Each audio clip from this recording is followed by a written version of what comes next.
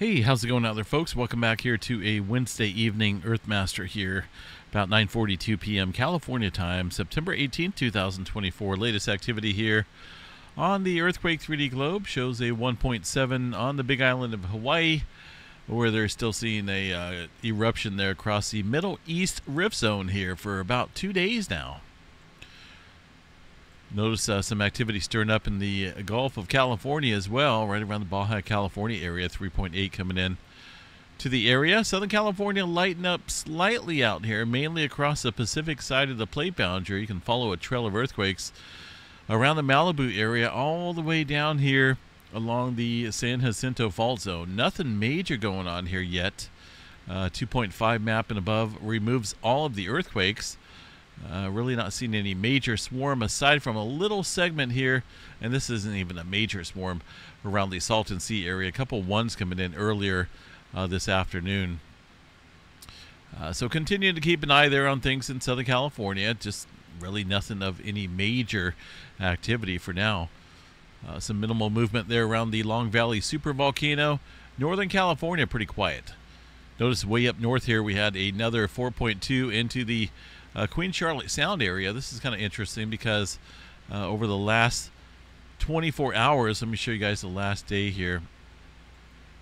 The majority of the tremor activity has been confined here at the northern end of the Cascadia subduction zone, and more so at the extreme end. We really haven't seen a lot of tremor activity here recently in this area, and it's starting to stir up a little bit here following all this earthquake activity that we witness here across the northern end of the Cascadia. So things may be starting to subduct underneath the northern segment of the subduction zone. We'll definitely have to keep an eye on it. Further out and about here across the area, really nothing major going on as far as anything significant goes. Mainly smaller earthquake activity across the Utah area up into Wyoming. And there's the earthquake activity across the oil fields, and a small amount of movement out here across the New Madrid seismic zone. But aside from that, generally quiet conditions out here across the eastern portion of the country. As far as anything new goes, looks like we got a 4.5 out here across the Indonesia Islands area. Earthquake 3D globe here shows the last 24 hours of earthquake activity out here. Fairly moderate at best. Some deeper movement here across the area of the Indonesia Islands area. There's that 5.1 here off the coast of Japan.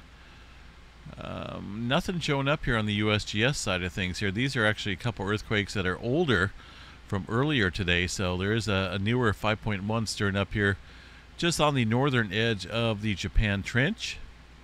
A little swarm of activity out here across northern India, right around the... this almost looks like it's around eastern Afghanistan area, or somewhere up here in this region of Tajikistan area. So we got a little bit of stirring up going on. There were some 4s and 5s. Turkey westward here across the plate boundary, seeing a little increase in activity today as well. 3s and 4s stirring up out there across the Mediterranean. Nothing going on across the Atlantic Ocean for now. And Alaska, look at this earthquake way up north here, a little 4-pointer, way into, well, it's not quite as far north as it sounds here. Norton Sound area, in an odd area, not anywhere near the plate boundary. Really not around any fault system showing up here on the map, but it is an earthquake there. A 4-pointer showing up in an area around Norton Sound. There's really not a lot of historical data out here in terms of 4.5 and above, so somewhat rare earthquake activity out there. The area of Hawaii, let's go check out Kilauea Volcano here real quick, see if we got anything to chat about in terms of the eruption activity here. There's today's imagery showing a little small fissure, eruptive fissure here across the Middle East Rift Zone, the latest in the ongoing eruption there across that area. Nothing big, you know, no spectacular eruption, but obviously it has broken through here to the surface And here's a little overview of where it's positioned. This activity here started up first, and it looks like it migrated further to the east, northeast area around the Napu crater area, where we're seeing our little tiny fountain and lava pond stir up out there. Now, hard to say if this is going to be it in terms of any further escalation. Let's go ahead and see what we got here for the deformation data. The summit area will show us what's going on there. Obviously at the summit there's not a whole lot going on, and the tilt meters out here across the area, hard to find one that's within this area of our ongoing eruption. The nearest one, I guess, is over here, and then we got one a little bit closer to the lower east rift zone, which really not showing anything of significance. There's a huge drop here. I'm assuming that's when the eruption began here a couple days back. Volume of magma was lost, and now we're starting to go back up. So it's a lot different out here in the Big Island compared to Iceland, where we got a magma chamber below, a huge magma chamber, which you know, provides a much more spectacular eruption compared to Kilauea Volcano. But right now, just a little minimal activity out there. Really nothing of any significance, but we'll continue to watch that. As far as space weather activity goes, looks like a little bit of unforecasted KP index here around the 4 range here, ramping up the auroras in the last couple hours. This was not really forecasted here. Could be some residual plasma that was shut off from the X flare here a few days ago.